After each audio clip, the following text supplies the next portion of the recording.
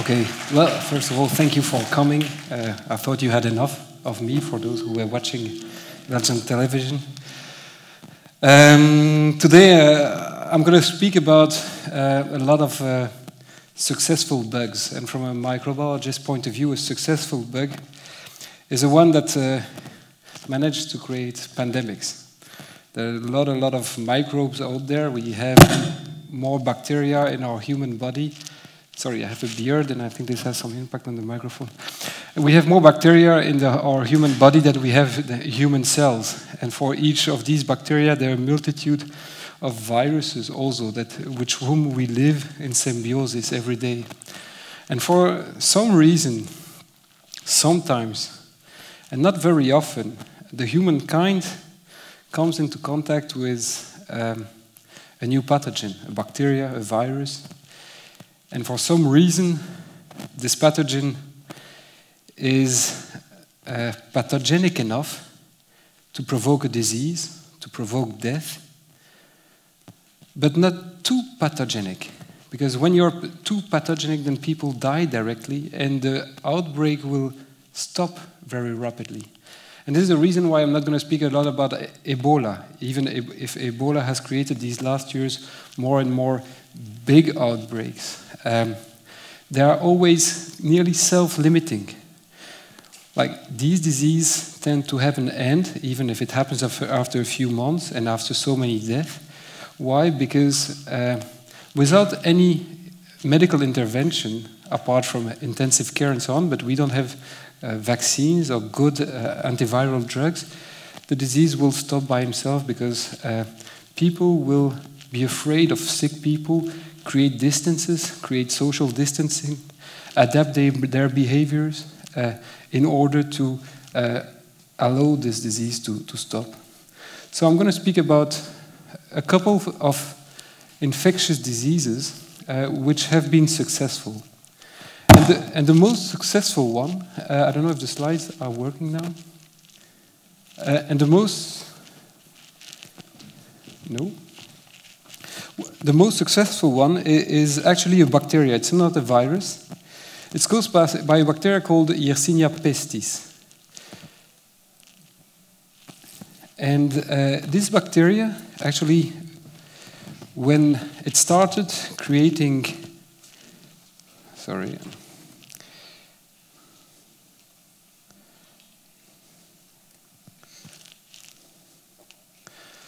pandemics. The name of these pandemics are the plague. People didn't know a clue about this bacteria. We didn't have any microscope. We didn't even know microbes existed. So we gave names to diseases because of what they meant to people. And when you still today, while this disease has nearly disappeared, the plague is still a word that impacts a lot the mind of people.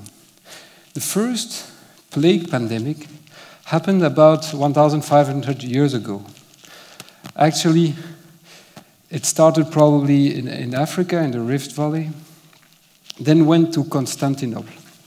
At that time, Constantinople was the Wuhan, a place with a lot of travels, of economical activity, delivering all the Mediterranean ports. And so at that time, there has been an outbreak which has actually killed 30 to 50 million people. And even if this looks very big, at that time it was even a much more significant number because it represented about half of the world population. At that time, nobody knew what was going on. And the only thing that helped people to survive was, on one side, stigmatization of sick people, because these people had buboes. So I'm going to show a picture a little bit later, so people could recognize sick people, they would die, and so on. So the stigmatization created this physical distancing. And then the other tool that was used, and of which we also hear a lot these days, was herd immunity. When half of the people were killed, the other half was immunized. And so people could continue, and the pandemic, this episode of the pandemic was over. Then about 800 years later, the Black Death, once again, the same plague, came back. And this time, it took the life of about 200 million people, so 4 times more. And it went through the whole of Europe. It had a lot of consequences on the economy, on social activities. And at that time, one of the main ways that cities actually prevented the disease to come in was to put people who arrived in quarantine. I don't know if you make any parallel with what's going on now. So this was a long, long time ago, this notion of quarantine, which was actually initially more 30 days, but then because they wanted to be safer, they extended the duration of quarantine. So they went from 30 to 40, and this is the wording. Now these days, we don't really extend quarantine, we try to decrease the time, which also comes with a risk. So the pictures of these days are horrific. This is what was in the mind of people. People were dying in the streets, and mass graves happened. And one particular city which seemed to be very vulnerable to this outbreak the plague was London. And along the years, from 1,300 to 1,600, 700, so 300 years during which London was exposed every 10 years to a huge outbreak of plague. And at that time, well, it was quite interesting to see because it's the first time that people started reporting death. And you know, numbers, reporting, open data, it's a very important thing these days. And so people started reporting death. And what was really impressive too in London is that they imposed other measures. They stopped all social activities. They asked people who were sick to remain in their houses and to really be careful when they had to go out for shopping to carry something which would clearly distinguish them as being potentially infected if they were part of a household with a contaminated case. So you see that all these approaches to try to combat the plague pandemics were totally non-pharmaceutical. And actually, we didn't even have a clue of the cause of the disease. And the cause of the disease is this bacteria, which you can see if you look in a microscope. And these buboes, these are lymph nodes which explode and which are very infectious, which carry a lot of bacteria. These bacteria were actually discovered many, many years later. And so, when you look at this example of London, where you see that they have been with repeated exposure to the disease, and this is where kind of thinking about epidemic preparedness arrived. What is important actually in a disease preparedness is how you can prevent or eventually or prepare yourself to a disease, to try to detect very early the signs of the outbreak coming. How can you identify that something is going on before it becomes a drama? And this period of time is, of course, very complex because if you identify these early signs, the community doesn't always see them and understand the reason why we should change our behaviors. And if you don't manage to do that, then comes the peak, inevitably, and then you have no other means than try to mitigate the impact of this outbreak. How can you do that? You decrease transmission, stigmatization, social distancing, stopping social events, and try to mitigate mortality through therapeutic care. But once again, we are here in the context of an outbreak where there's no antibiotic. And then you're supposed to learn from experience. And normally you expect that along the way there will be some improvement. But actually what happened in London was that every 10 years there was a new outbreak, and actually it was the last one which was the most important. So even if you learn, it doesn't mean that you can really manage, prevent, and this is a very important message to take. Then I'm going to go to a second very successful pandemic, which is the Spanish flu. It's called Spanish. Not know exactly why, because we don't know exactly where it started. Some people say it started in Kansas in the US. But here you see once again that as soon as you put the name of a community, of a country on a disease, then it stays for years and years and years.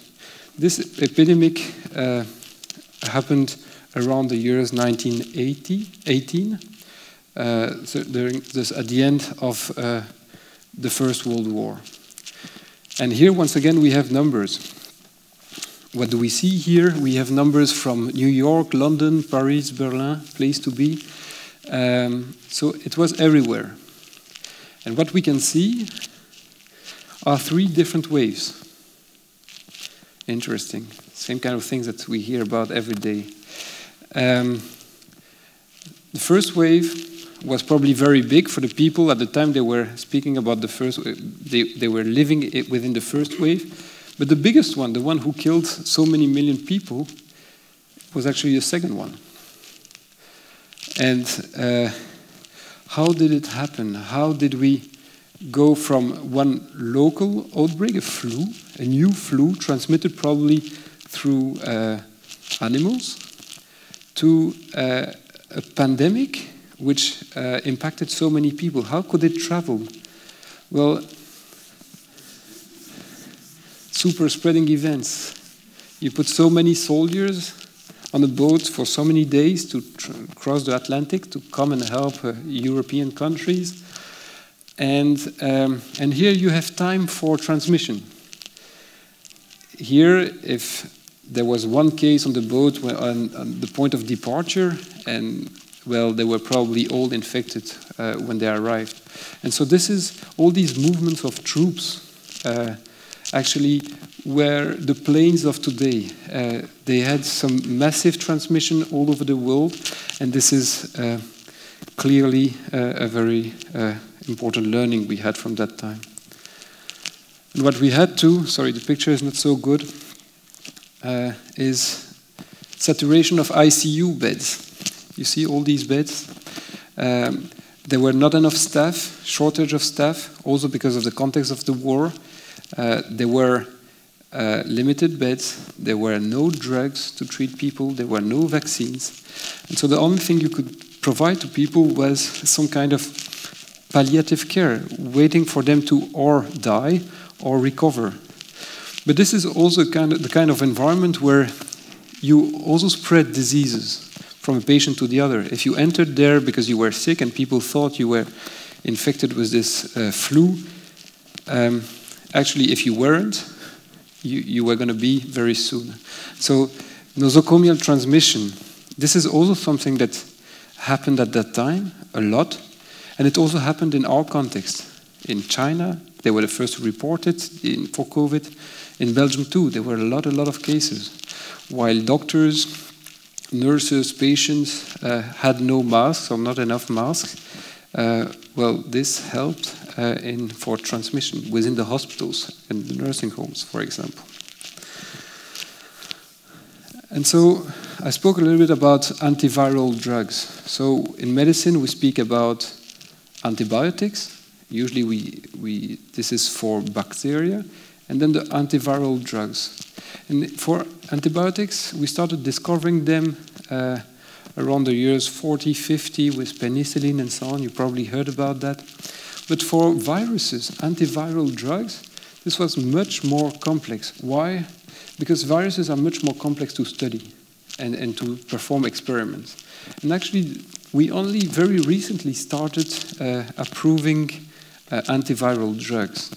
So there have been so many years in the history of humankind during which we had no drugs. And today we only have about 80, 90, a little bit more now, but it's very, very limited. And certainly when you look at what these drugs do, half of them actually are drugs against HIV. And then you have a number of them, and this is from today, the Nobel Prize was given to people who have discovered anti-hepatitis C virus drugs. So these are the brown ones. And then together with HCV, hepatitis B, CMV, influenza. Influenza is the virus-causing flu. And you see that this is the red bar, so there are not a lot, while it is a super important disease. You see that there's nearly nothing for all these viruses that you hear about. Zika virus, coronavirus, Ebola virus, Marburg, all these very, very pathogenic viruses. Actually, we have nearly nothing, apart from a few experimental drugs for which we don't have a lot of information. So what would have been the impact if in 1918 we had these drugs against the flu, the pandemic flu?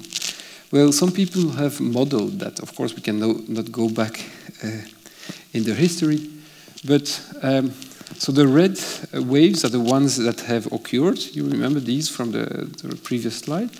And the blue ones are the ones that is the modeling of the impact of the pandemic if we had huge stockpiles of antiviral drugs. And you see that it's not super impressive. Instead of millions and millions, you would have millions and millions of deaths.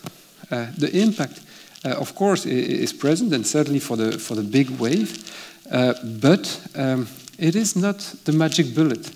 So when people come to you with magic bullets, a super solution, it usually you need to manage expectations.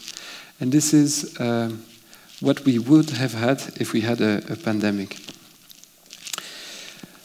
Then one of the most important measures at that time were masks. And here everybody has a mask in this room, and sometimes, and certainly a lot of you ask yourselves, are we overshooting and so on? But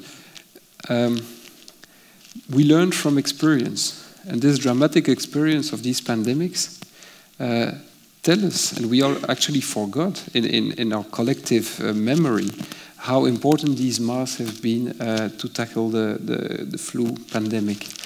And you had all these posters all around, and then you had this risk assessment group of advice and the National Security Council telling them when you should and you should not wear a mask. So all these debates that we're having today, we can put them in a historical perspective about, yeah, this is exactly what they've been doing more than 100 years ago. Exactly, with the same debates. There were no social media, no Twitter, and so on, but still all these questions arise. Now, entering a chapter of tuberculosis. Well, here the story is still going on. It's not a story of the past. It started thousands of years ago. Because Mycobacterium tuberculosis is a bacteria which has co-evolved with the humankind. We have lineages in Mycobacterium tuberculosis bacteria which are specific for each continent, because from the common ancestor, from the Rift Valley, there was a distribution, and tuberculosis has traveled with the big migrations of humankind. And so it is a very, very old disease, but still it has an enormous impact. And so two things about tuberculosis. The first one is that one of its early names was consumption. Consumption means a body which little by little becomes weaker and weaker. And then after so many weeks and months, people die. So it's not a dramatic disease where you die from one day to the other, or after a few days like COVID or whatever. It is a disease which happens, which is very, very slow in its progression, its transmission. It has a huge inertia. And this is certainly one of the major difficulties in TB, and I'm going to discuss about that. And then TB is a little bit like flu, a little bit like COVID, an airborne disease. It is a disease which is transmitted by the air.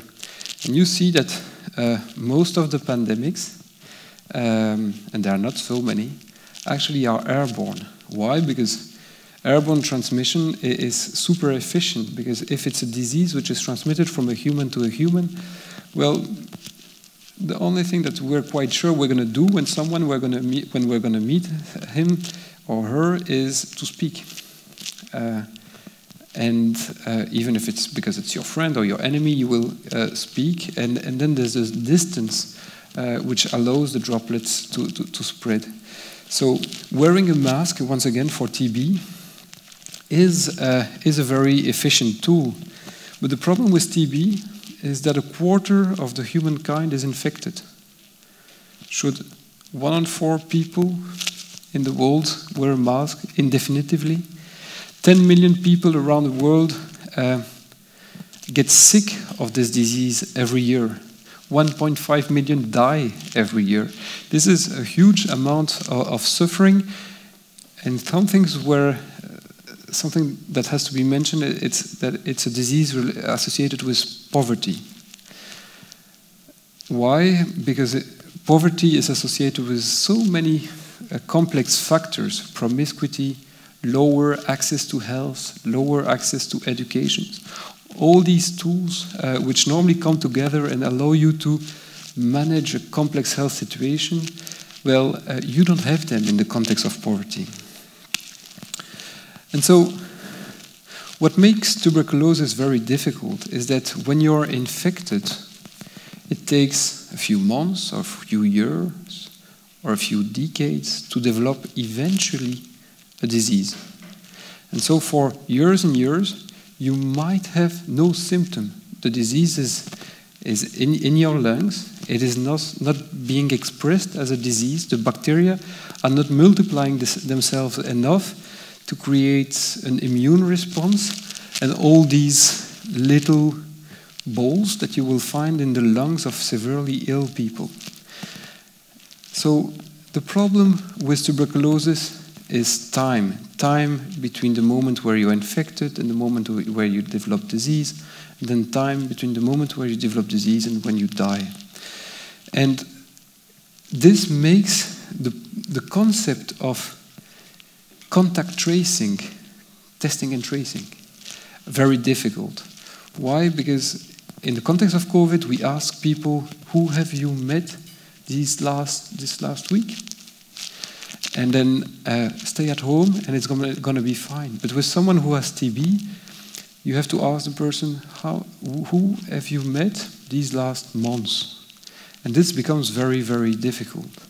And so if you don't allow people to have a rapid access to diagnosis, then these people will run around and seek care, seek help, and so on, continue their jobs because they need their jobs, and they will transmit the disease and create enormous outbreaks.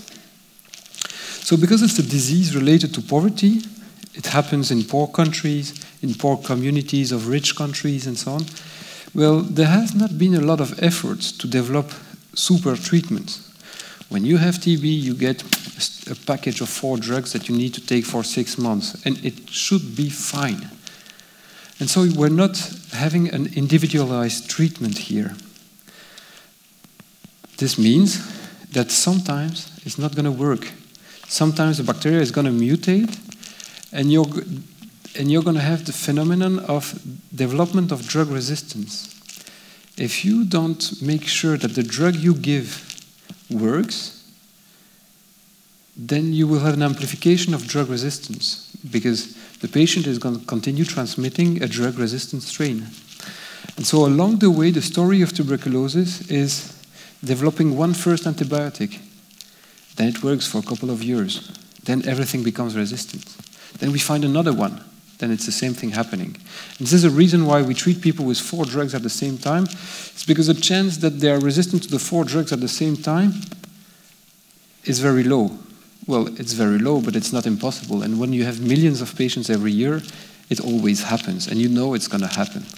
And so, because we did not invest in good testing, individualized treatment, antibiograms, and so on, in these poor environments, because we did not make this initial effort of investing in quality of care, now we're paying the price of another outbreak which goes on top of tuberculosis, which is multi-drug resistant tuberculosis transmission.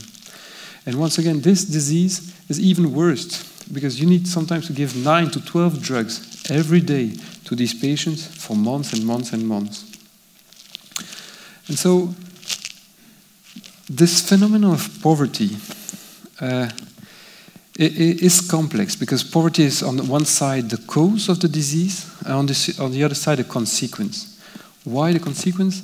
It's because when you have these people and these families, because the disease transmits within families, close contacts, well, because when you're sick, you cannot work, you seek care, and then you need to take medication for 6 months under a very paternalistic system, which tells you that you need to go to the health center in the middle of Africa, walk every day 5 kilometers, sit there, wait for the nurse to tell you to have time, and then take your pill in front of the nurse, because they don't believe that you can do it by yourself, and then go back home. You disrupt the whole economy of a family, and you plunge your family and your environment into a catastrophic situation where small costs accumulate in poor environments. And then there's another element, which is multi-drug resistance, where this resistance also creates huge costs in terms of treatments. The drugs that we need to use to treat multi-drug resistant TB is thousands and thousands of dollars per patient. Something that countries cannot pay, that patients cannot pay. And so it creates a huge dependency on the international diplomacy to provide these drugs. And actually it's the community itself which, to provide these treatments to the patients, decrease also its capacity to respond to other challenges.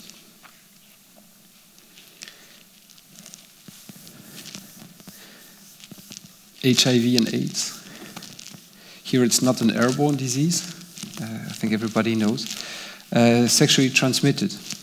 So supposedly less infectious than airborne disease, but still, and this is also about learning about human behaviors, it managed to become a huge pandemic. Every country is affected by with HIV. And here, once again, the tools that we have, we can discuss them, but they're quite difficult. And let me just mention stigmatization. You remember, we mentioned that for plague. It looked okay, but stigmatization, creating distance. But here with HIV, you understand how stigmatization can be awful for the people who are infected, and how much specific groups of the community and so on have suffered for so many years from this stigmatization. HIV is transmitted sexually. It's also transmitted from mother to child during pregnancy or the early infancy. And we have now, every year, 1 to 2 million children who start their life with a virus, infected by a virus that we cannot really treat. And this also creates a huge burden, because of course we can give them treatments, we're going to speak a little bit about that, but we put them in a situation where their immune system is compromised from the very beginning, where they need to take drugs for their whole life, and where on top of that you add all this stigmatization, because a child who needs to take these drugs is obviously the son of, and it creates a lot of stigmatization and more difficulties for the child and its family. But let's go a little bit to the history of HIV. The history that, sorry, my beard. The history that we don't really look at every day. Well, HIV is a virus which is specific to the human, but which is very close to another virus, specific for the monkey. And so such viruses, and they circulate a lot in the animal world, and it's the case for so many viruses. The pool of viruses that is present in the wild environment is huge. But of course, when the wild environment stays wild, it's fine, because there's a kind of relationship between the animals and the viruses and so on. The problem always comes when there's an accident in the history which puts these viruses in contact with the humankind. And of course, there are thousands of failed events of transmission, but the ones we remember are always the successes. In the case of HIV, we know that it has not been one event of transmission. It has been several, at least 4 or 5. How do we know that? Because when we look at the viruses which have evolved in the humankind, well, they don't have the same ancestor. Actually, they have an ancestor which is much older that happened in the animal world. So there has been a lot of several introductions of the virus in the humankind, and this happened probably in a country that we all know well, in Congo. And then it happened probably in the wildlife, in the rural areas. It went back to the capital city, Kinshasa, where there probably for a number of years there has been some amplification of the epidemic, because people were not sick. You know, it was HIV, you're not sick in the early days. Well, you can have a kind of severe disease in the very beginning, but then you can have years and years of normal life before you start having your opportunistic infections. And during all this period of time, well, in Kinshasa, it was apparently a good environment to create this reservoir. And from there, from this capital city, it traveled to the world, including, and this is the well-known impact through the movies and so on, in the US, in specific communities, men who have sex with men. And this is the environment where actually we discovered the existence and the severity of the disease. We also discovered the virus causing this disease. And how did we discover that? By all these people who had been sick for so many years and were experiencing all these opportunistic infections, all these very bizarre diseases that usually you never find once in your career as a doctor. And here there were so many cases. And so these patients were diagnosed, and this syndrome of immunodeficiency was actually diagnosed years and years and years and years after the initial events where we could have intervened.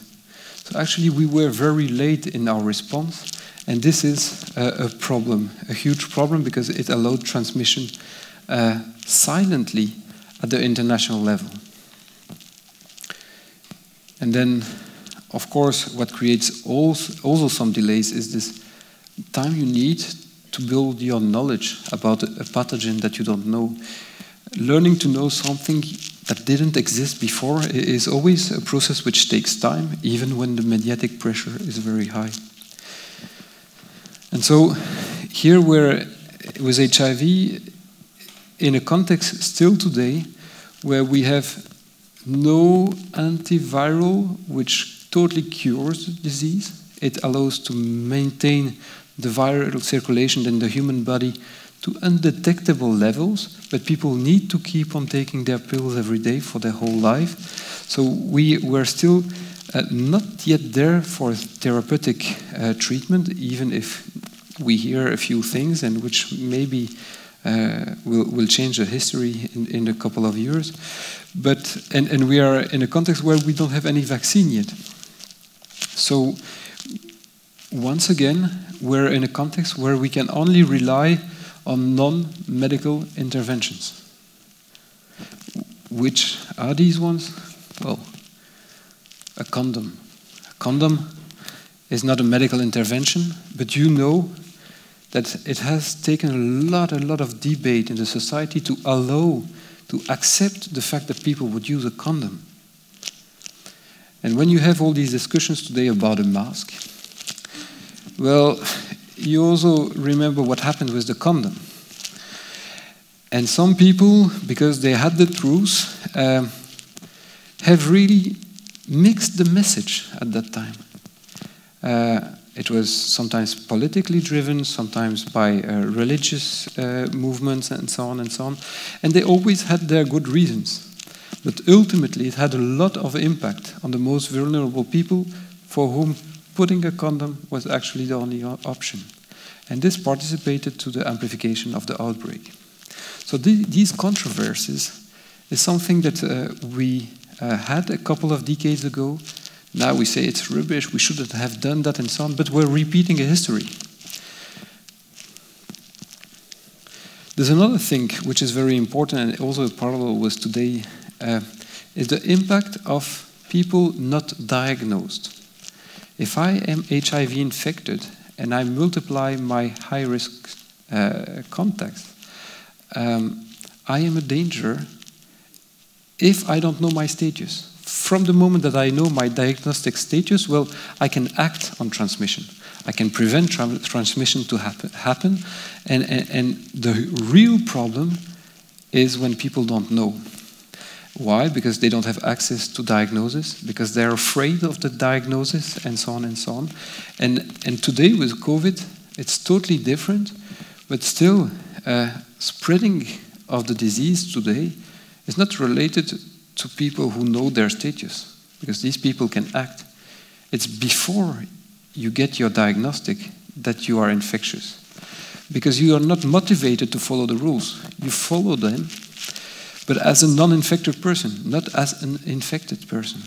And this has a lot of impact. And this is the reason why one of the strategies made before HIV, for tuberculosis, for COVID, is to try to let people know what is their individual status. And then one very important point with HIV, and the reason why HIV is now such a problem in sub-Saharan Africa, while it is getting more controlled in richer countries, is that they did not have access to the right tools in the same time as the others. And so you let the problem amplify by delaying access to therapeutics. And so access to health is not the same thing as having tools. And tomorrow we're going to wake up in a world where we're going to have a vaccine, and then we're going to have a debate about who should get this vaccine. And I can tell you that it's going to reveal humankind. So we're now entering a hot topic. You know much more than me, so it's going to be difficult to tell you more. How did it start? It started with animals, reservoir of animals living in the wild. These bats are not supposed to be in contact with humankind, but these ones are dead, but there was someone who has been exposed to all these bats. And so there has been a lot of multiplied contacts with the wildlife. And then even if the virus could not transmit itself directly from the bat to the human, it may have happened, it's not yet clear. Well, if you put these bats in a market where you have all kinds of animals, you're going to have one which is susceptible. And who's going to play the intermediate, the number 10, the Eden Hazard of the team, and transmit to the humans? And so here it happened again. A disease present in the wildlife, virus present in the wildlife, living in symbiosis with these animals, having adapted.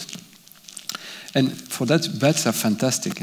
Bats, actually, they eat insects and their viruses every day. And so they have an immune system which is very permissive to viruses. They have a huge virome there. It's a fantastic world for virologists. And then, you know, with China, you never know, do they downplay, should we rely exactly on what they're saying? But actually, when you see that China is putting a mega city under lockdown, and that it's building a huge hospital like this. I know it was live on YouTube, and you could see that they were not wasting time, and that and then after that they put into lockdown other cities, other mega cities, with all the impact that this has. Well, the signal that this virus was not a bad one were clear enough, and this is when we started speaking about it in the Western countries, where we started all these discussions in the media. Will it happen? Will it not? We're ready, we're not, and so on. We have masks, no we don't. But in between, Wuhan has a huge airport. And it's in the middle of all the connections within China, but also with the external world. And when we do some phylogeny, meaning looking at the genetic code of the virus and how it evolves over time and through transmission events, well, we can see that Wuhan was clearly the starting point of transmissions, which went to so many different countries. And the intermediate points were always the big airports connected with Wuhan: Paris, Guangzhou, Beijing, Shanghai, Frankfurt, Los Angeles, Singapore, Atlanta. All these super hubs actually were the first one hit, and then it spread to others. So this was the first big channel of transmission. These were the boats of the World War I. And actually, we don't know everything yet, and we don't know how much this virus has impacted the world. There's a lot of debate about some countries.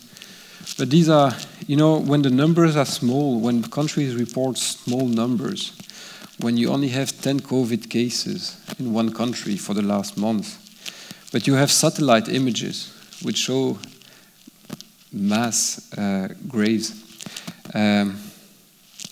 Of course, this has had a lot of impact. We know it well enough for our country. There are still some unknowns for other countries.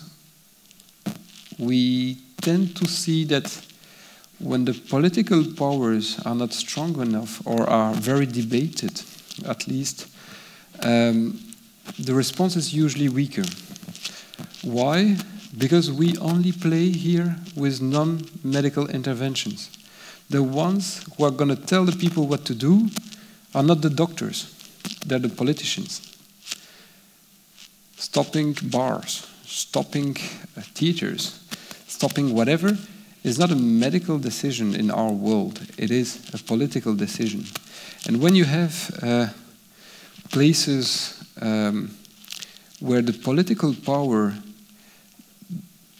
not even say nothing, but says the contrary of what should be done, like in the US, like in Brazil, then you have a huge amount of sick people and death.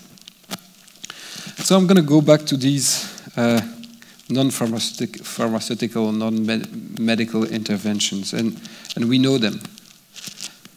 Lockdown. Easy one, cheap one from a decision perspective, enormous economical impact, of course, but very efficient. You stop everything, then the virus stops spreading. How easy is that? And that was an easy one when we tried to manage the crisis. But of course, you cannot do that for long. So you need to, as soon as you have some air to breathe, try to find alternatives. First one is telling people, okay, move, but stay distant. Then you put a distance. How useful is it to put a distance? 1 meter 50. Is the virus really going to stop at 1 meter 50? Of course not. It can go to 51 and maybe to 2 meters. But you need to put in the mind of people what kind of distance will decrease massively the risk. Not bringing you to risk 0, but bringing you to a risk where it is much, much lower. And these kinds of decisions, once again, are totally arbitrary. Putting a distance is arbitrary.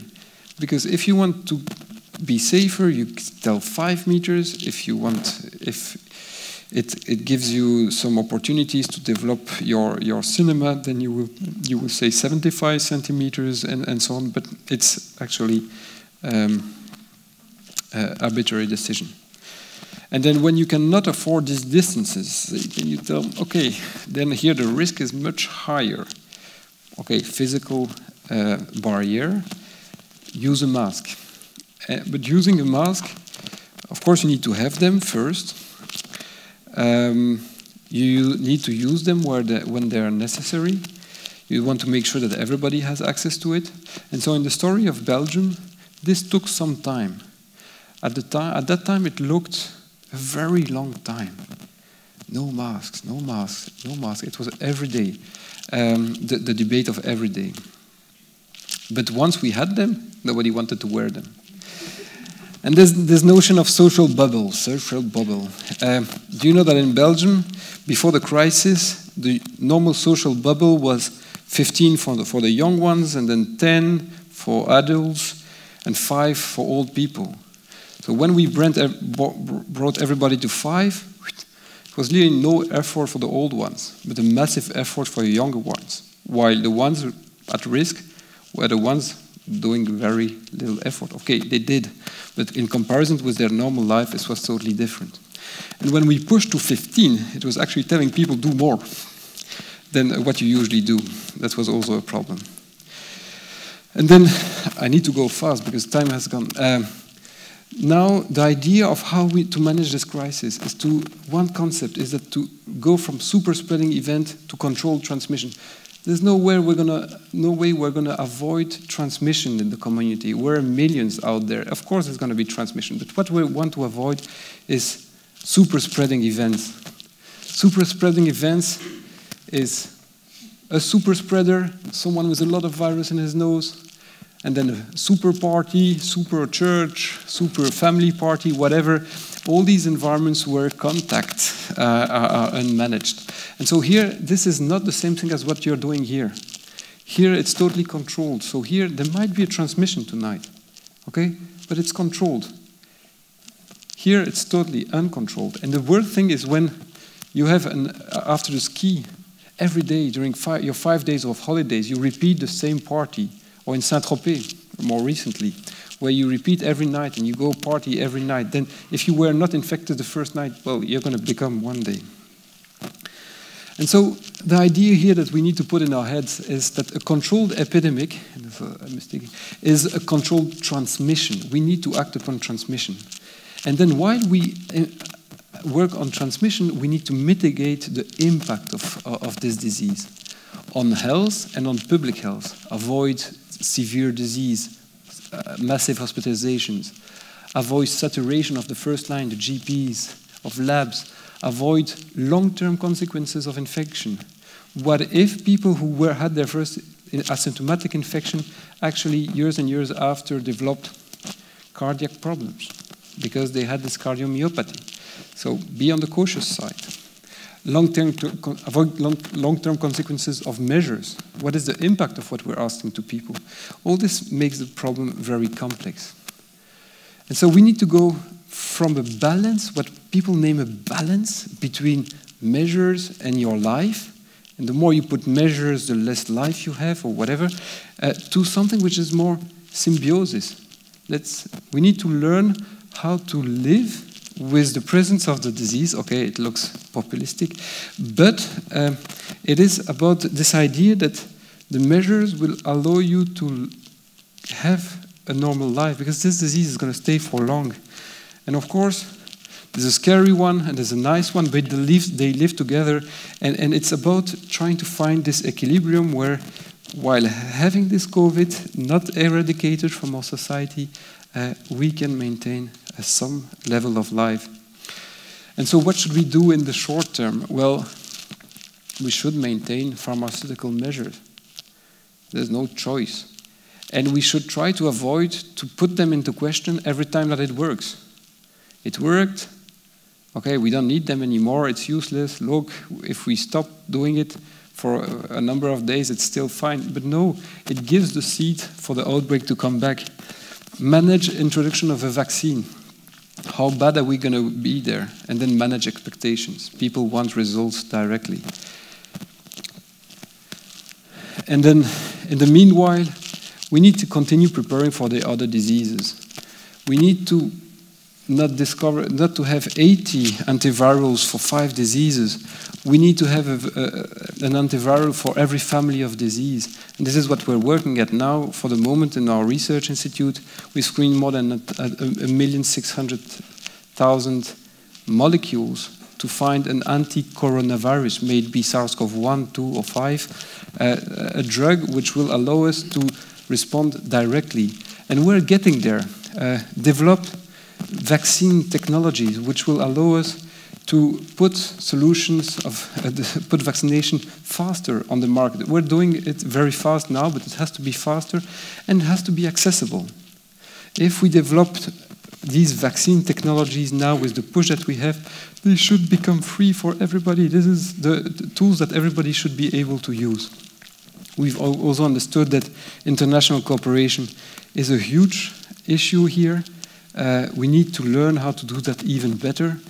And then we also need, and this is beyond infectious disease, how do we integrate the fact that we work on health issues while not only focusing on the human body or the pathogen, but of the person living in an environment, in a society with its particular needs. So I will stop here because time is over. But I'm very happy to take a few questions if you have.